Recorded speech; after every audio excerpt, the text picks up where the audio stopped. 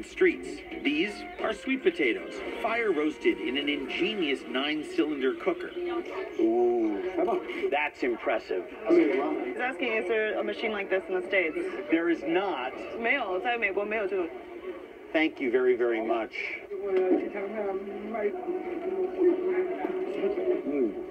It's a meal.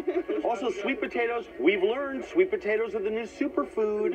Everyone in America, you know, it's like kale is out, sweet potatoes are in. That's what the Chinese have known for ages. I need a 10-cylinder machine. Yeah. I'm going to open 50 feet down the alley and crush this guy.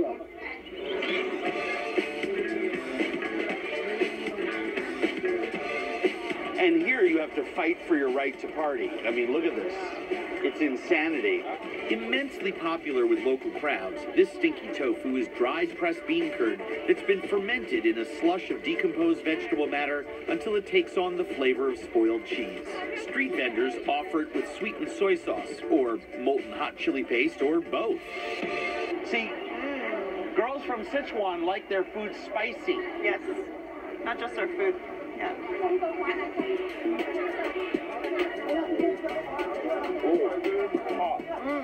I would encourage first-time stinky tofu eaters to eat it on the street in touristed areas because it's the stuff that's not too hardcore. It's a little bit addictive. A little bit? For many visitors, exploring Zhujiajiao streets is an exercise in remembrance. Old Town on a Sunday, it's fantastic. It's busy. For others, it's a chance to pick up some essential local ingredients. So this is one of my favorite places in Zhujiajiao. It's a 100-year-old pickle shop. Wow. And they make anything that you can think of, pickled and fermented. The Han To Long shop handcrafts hundreds of pickled specialties. These are cucumbers, fermented in-house in chili, garlic, and salt. Oh my God. Cucumbers, those small ones, just get that great, it's squishy but crisp texture that I'm insanely into. Enoki mushrooms are pickled with chilies.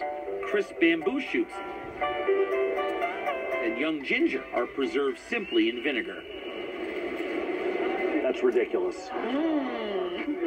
Put on a 3-hour movie from the 70s and you can eat a bucket of this. Truly. And it's good for you. It's very good for you. By the way, everything in here is very good for you. A century-old pickle shop is just one taste of classic culture thriving on Zhujiajiao's historic streets. Apo Zonsi, grandma rice dumplings, are another. If there's this much shouting, it has to be good. Exactly.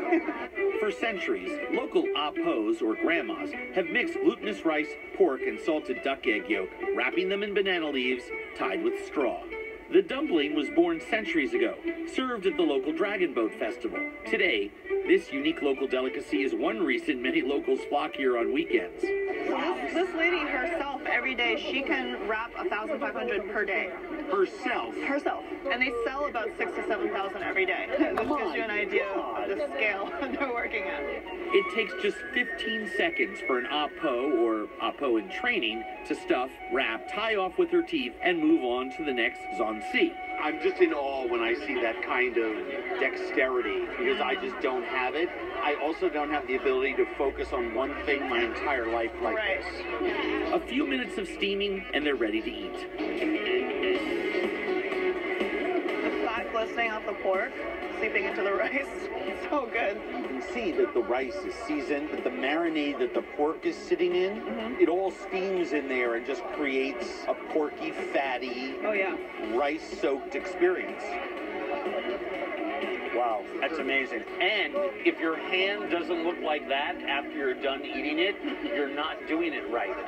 Good food comes in unexpected settings all over Shanghai, like a nondescript back alley, where one of China's great artisans weaves magic in a space no bigger than a broom closet.